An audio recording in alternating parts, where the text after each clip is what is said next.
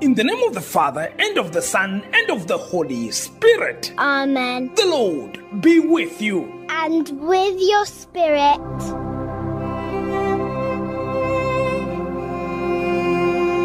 You are listening to Daily Bread Devotions with Father Eustace Siame Sdb of Don Bosco.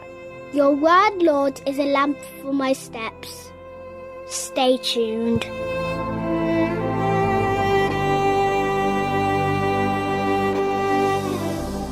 It is Saturday, the 19th of October, 2024, 28th week in ordinary time, and participating in the proclamation of the Word of God for today are the following Daily Bread members.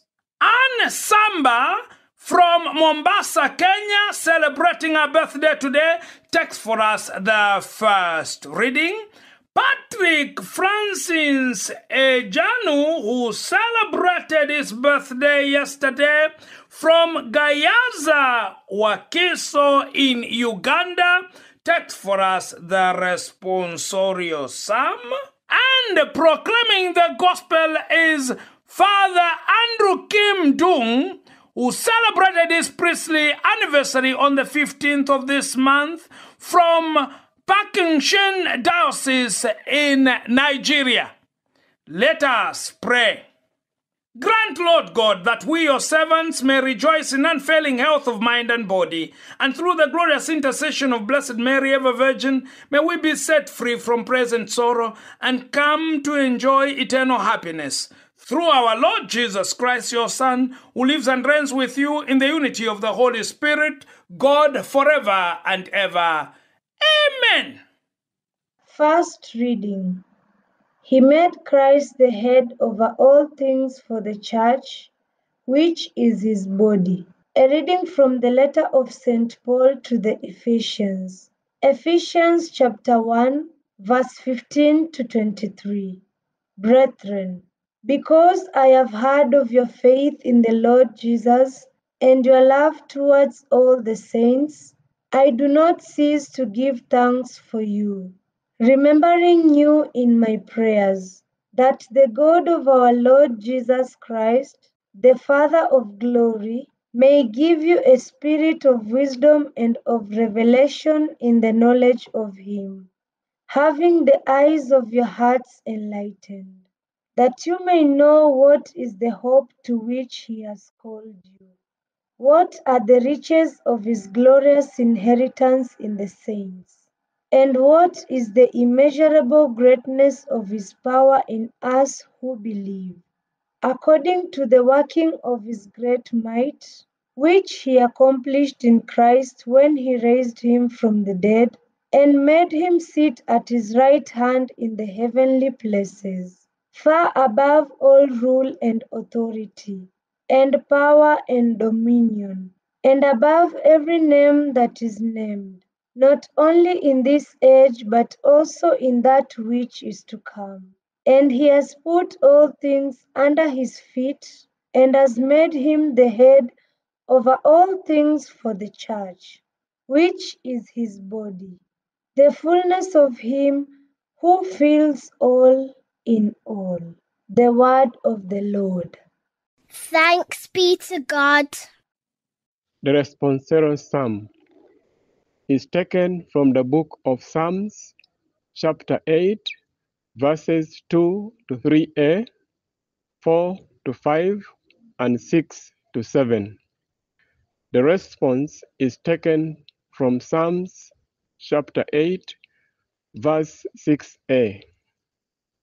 And the response is, You have given your Son power over the works of your hands. You have given your Son power over the works of your hands. O Lord, our Lord, how majestic is your name through all the earth. Your majesty is set above the heavens. From the mouth of children and of babes, you fashioned praise. You have given your Son power over the works of your hands. When I see the heavens, the work of your fingers, the moon and the stars which you arranged? What is man that you should keep him in mind? The Son of Man that you care for him? You have given your Son power over the works of your hands. Yet you have made him little lower than the angels.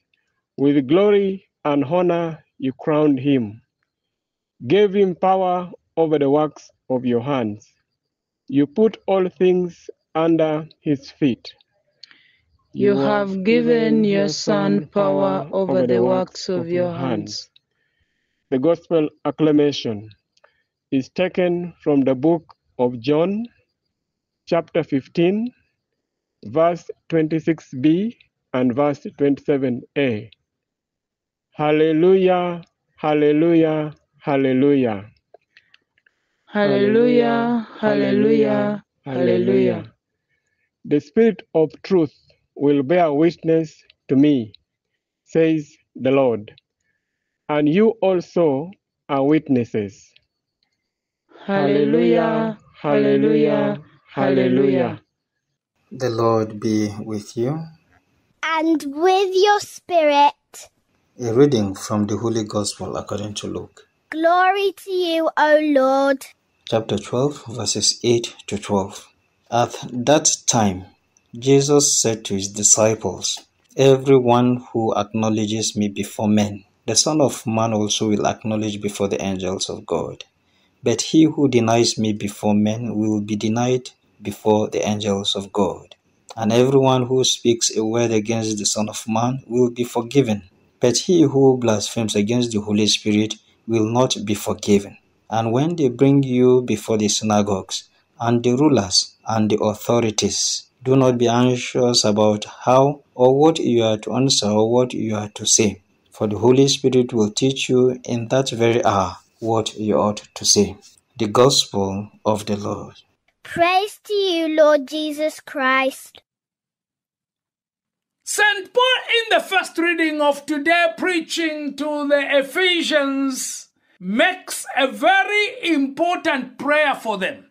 Praying that the eyes of their minds may be opened, and I'm stressing about this in the Good Night message of today.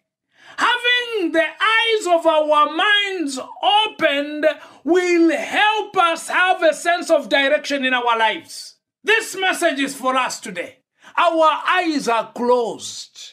We have opened more our physical eyes than the eyes of our minds. We are seeing more with the physical eye that always deceives us. The physical eye only sees what is terrible in the world. The physical eye only sees despair, but the divine eye sees hope in the confusion of life. The divine eye is able to see that there is something wrong where people are seeing everything right.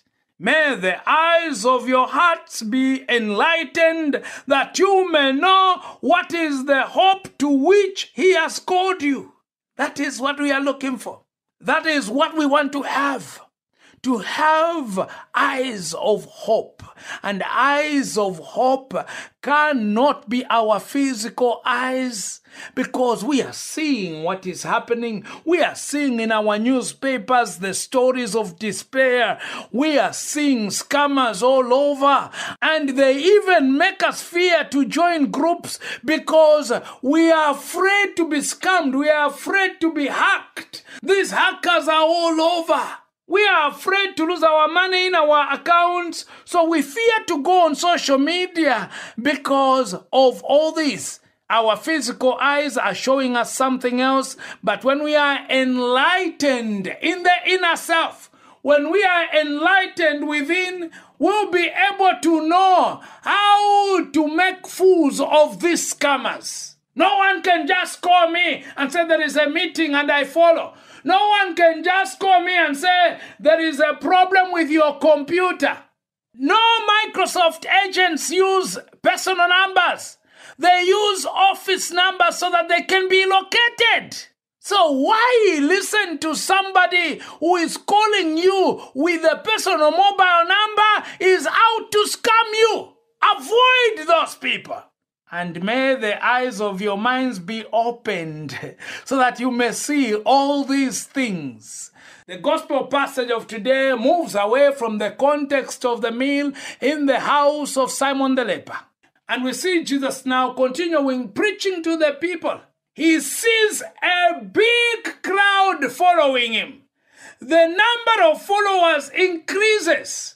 And he warns them of the yeast of the Pharisees. After warning them, he now tells them, yes, you have followed me, and I know what is going to happen. Many of you are going to leave me, but once you start following me, learn to develop convictions. Many of us lack convictions in our lives as believers. That's why even a small thing can make us stop going to church. That is why even the way we worship our God, we worship him in chapters. When we feel like going to church, we go. When we don't feel like going to church, we don't go. We don't see it as a way of life.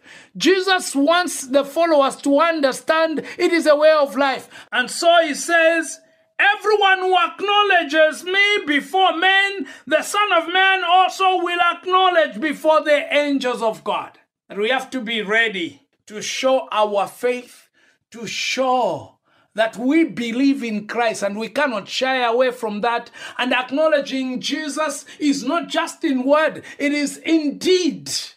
We acknowledge him by the way we live our lives in our offices, in our family life, in our businesses. We show people that we are honest. We show people that we are sincere in our dealings with them. That's how we acknowledge Jesus. And he was speaking like this in the midst of his rejection. A lot of people had rejected him, and he said, it doesn't matter. You may reject me. You may say all sorts of things about me. But whoever would blaspheme against the Holy Spirit, that person will never be forgiven.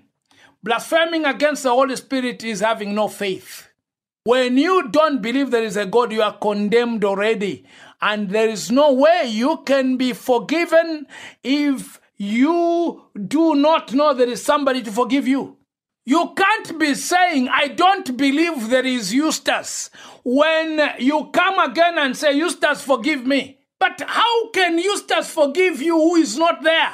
That is the thing we are talking about here. So a sin against the Holy Spirit is the conscious denial of God's power in your life. Glory be to the Father, and to the Son, and to the Holy Spirit. As it was in the beginning, is now, and ever shall be, world without end. Amen. The Lord be with you. And with your spirit.